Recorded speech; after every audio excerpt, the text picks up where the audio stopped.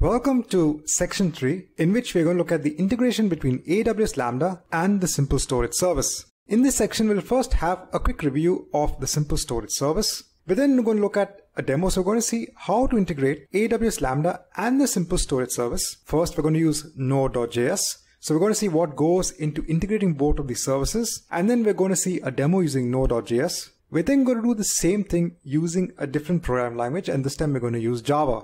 So let's move on to our first video, and that is the quick review on the Simple Storage Service. So first, in this video, we're going to have a quick review of what exactly the Simple Storage Service is, and then we're going to go ahead to the AWS console and create a bucket. So this will be a prerequisite to our next video, which we're actually going to see how to integrate the Lambda and the Simple Storage Service. So what is the Simple Storage Service? Well, it's used to store objects. It can be used to store objects of virtually any format. So if you want to store a TXT file, if you want to store a picture, if you want to store a video, you can use it using the Simple Storage Service. And this is the popular storage service which is available by AWS for storing your objects. One key thing to remember is that the objects are stored as key value pairs. Just keep a note of this. All of the objects are created inside a container known as a bucket. Now, when you look at the API operations available, so you have a bucket, you want to put an object into the bucket. So when you do this, you actually use something known as the put object API operation. Now, this can be done via the programming language. It can be done by a command line interface. And when you actually use the AWS console to put an object into a bucket in S3, it actually internally uses the put object API. Similarly, when you want to actually retrieve the object from the bucket, you will be using the get object API.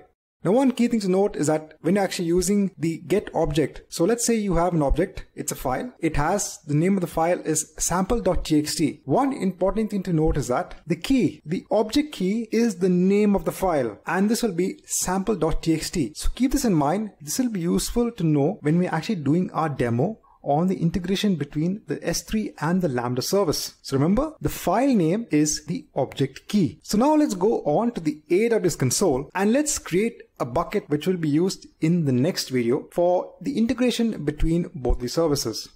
So here we are in the AWS console. Let's go on to the storage section and go on to S3.